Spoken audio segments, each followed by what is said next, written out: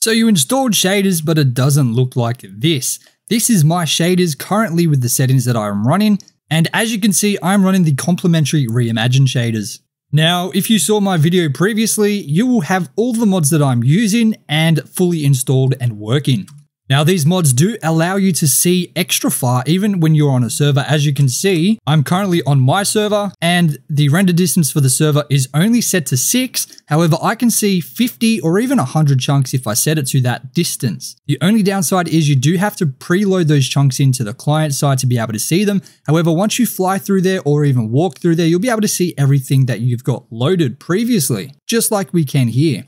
Now, with these settings that I've got, this is exactly how you will get your Minecraft world looking as well. And I'm about to show you exactly how to get it set up like this and all these settings that I'm currently using. And personally, I think the world looks the best on the current time, which is midday. Everything is nice and bright, the shadows are looking good, and everything just looks fantastic. Anyway, to get these settings set up, make sure you click O. This will open up your shader pack menu here, and then you can go ahead and click on the shader pack settings. This will bring up this section here. As long as you're using the complimentary Reimagined as well, you'll have this exactly the same. So on this first page, I have the profile set to high and the visual style set to unbound. I believe when you set up the mod with the default settings, it is started on the Reimagined section. However, I do prefer the unbound. Gives a much nicer and more crispy visual style. Starting in the performance settings, I have the profile on high. That's just default. If you do need to change this, you can. This will change the impact on your performance. If you're not running well, you can change it to potato if you've got a bad computer. High, obviously, I haven't changed this because I didn't think I needed to. This is just a setting I'm running, but you can, of course, just change this and it will select these predefined things down here for you. But I just keep it on high because I think it looks nice just like that, and I don't think it needs any changes from there. If you do have a fantastic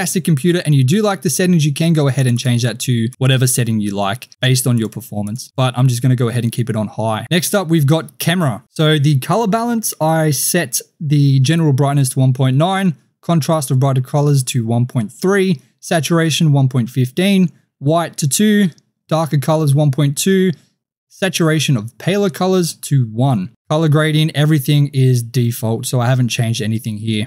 In lighting, the lighting color multipliers, and then the noon, 1111, sunrise/sunset, all set to 1 as well. Nighttime, all set to 1. Another dimension, all set to 1. The end, all set to 1 as well. And rainy/snowy set to 1 also. Pixelated shadows are off. Dynamic handheld lighting is normal. Edge shadow is 1. Shadow light multiplayer is 1. Shadow smoothing is very smooth. Cave lighting default, you can change this of course. If you can't see in the caves, you can just make them brighter. Bright is a good setting, allows you to see easier. Let's just keep it on bright. Block light flickering is off, edge shadow is 1. All default except for the cave lighting. Next we have atmosphere. Now this one is important to change a couple things in here. Atmosphere color multipliers. Atmosphere color multipliers, set this to on. Sunrise set and sunset is all 1. Night is all 1. The nether dimension is all 1. Noontime. Now the red is 0.6. The blue is 1.5, the green is 0.9, and atmosphere intensity is 1. Rain snow is default, the end is also default. Now another important one is the fog. Border fog is on. Atmospheric fog is set to very subtle because if you change this, I'll quickly show you, it makes it a lot harder to see. So as you can see in the background, wait for it to load up, you'll see it changes drastically. It's much harder to see. So as you can see, it really makes everything look very cloudy. So I like to set this to very subtle. It allows you to see much further, blocks are much more crispy, and I just prefer it on that. And that's how you get the settings to where I have them now. Atmospheric fog, 0.63, and that is it for there. Cave fog is on. You can turn that off if you prefer. You want to see better when you're caving to find those ores a little bit easier. Clouds, default style. Cloud altitude 192. All of this is default. All of this is default as well. Now, night nebulae, you want this on. Night star amount, you want that on high. Aurora, this is default on full moon, I believe. So you want to change this to every night because you want to see the aurora. It looks amazing. Night brightness, 100. Weather texture opacity 100. Next up, we have the materials. Rain puddles on. When it rains, it looks so much nicer. I'll quickly show you exactly what that actually looks like. So if it is raining, you'll be able to see the textures just start to look wet. So as it rains, you'll see even the trees, they start to get like a puddle on top of them, start to form on the ground especially. this really adds a huge amount of realism. As you can see right here, you can see they're starting to get a little bit glossy to show that there's a puddle, and around the floor as well. You just start seeing puddles everywhere. It really makes the storms look much more realistic. Everything starts to get shiny as if they were actually wet, which is beautiful. Absolutely fantastic. You can see it very clearly here. The puddles are everywhere. Now water, default style, water surface, the red multiplier 75, green multiplier 150, blue multiplier 100. Underwater color, red 150, green 150, underwater blue is 100.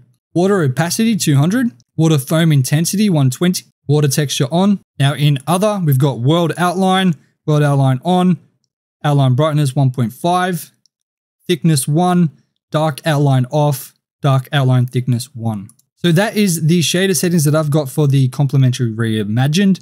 And this is exactly how the world looks like with those settings enabled. I do suggest you go ahead and play with a couple of things to find something that you like the most. You can always start with the settings that I've got and then expand on them from there, changing a little bit of the multipliers.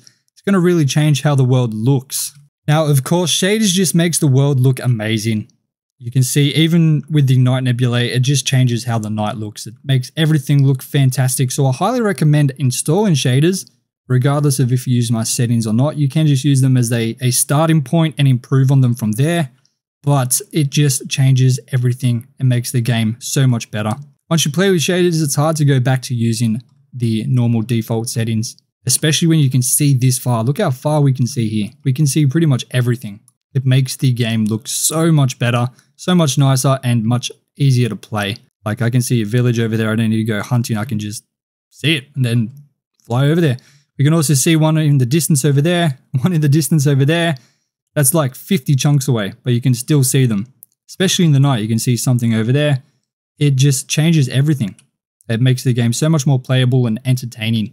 If you haven't got your shaders set up yet or not installed and you need to figure out how to install them, I do have a tutorial which you can click on right now. It's on the screen. Go ahead and watch that. If not, watch it anyway to help me out. It helps so much when you watch another video.